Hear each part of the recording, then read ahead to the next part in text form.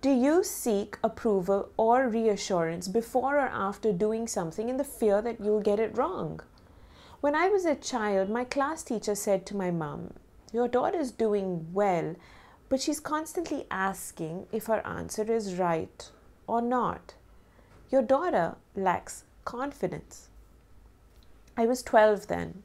And when my mom came and told me this, her and I discussed it, and we realized, what's the worst that'll happen?